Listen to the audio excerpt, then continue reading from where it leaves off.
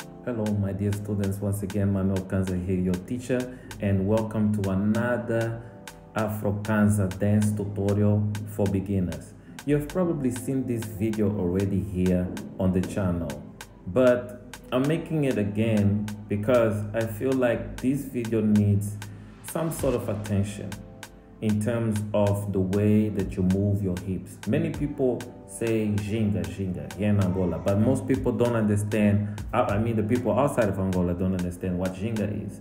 Ginga is like the movement of the hips, and you know it's after the name of our queen Ginga, but it's something that we usually say here in Angola, show me your ginga, which is movement of the hips. So in other places you would say the call revelation or wine, but here we call it ginga, which is the movement of the hips. Now, why is this important? Because when you're gonna dance African dance, this is one of the most important basic movements of doing African dance. And you'll probably seen me also here in this video doing the kwasa kwasa move, coming forward and then going back. That is called skabelebele. So you do the forward with the kwasa kwasa, then you reverse the same movement. That is called skabelebele. So these two moves are some of the important moves of any African dance if you're getting started. Now, what I did with the arm is just like an extra. If you don't want to do anything with your arms, that's cool. Also, I just wanted to say that this move actually used to be done by women, at least here in Angola, and you will find it in most African tribal dance. In this case, the dance you are watching me do right now is not really 100% tribal because it already has a lot of variations on it. So when I do AfroKanza, people ask me like, what is the concept behind AfroKanza?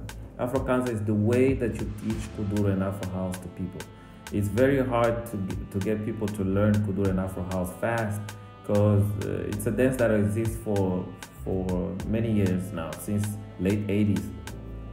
And from 80s to now, so much has evolved. So many moves have already come into play. And if you're gonna teach kuduro and Afro house, you really gotta be very selective about what moves you're gonna use and how you want your students to actually learn those steps. Like if you know the names, if you know the dictionary of the steps, at least you will have an idea of what you should teach your students. Because people really, it's not about being frustrated. It's frustrated about it. It's just that people have a hard time learning the steps if the teacher can't have enough information to give your students. Like if someone can't do this movement, kwasa kwasa and the ginga, what other ways can you use to help them get the move without them, feeling dismotivated in class?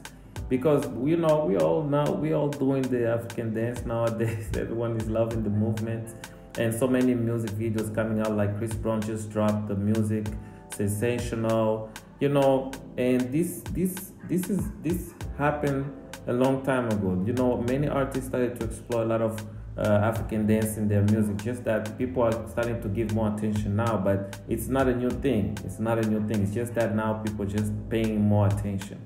So how can we help other people starting to get to do this dance and actually help other people learn how to teach other people?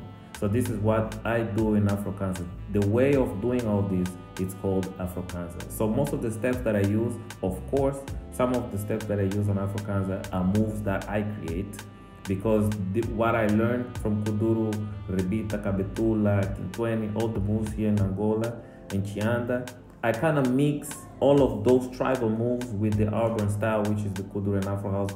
These are the urban street style here in Angola. So that's what I call AfroKanza. Thank you for being part of the channel.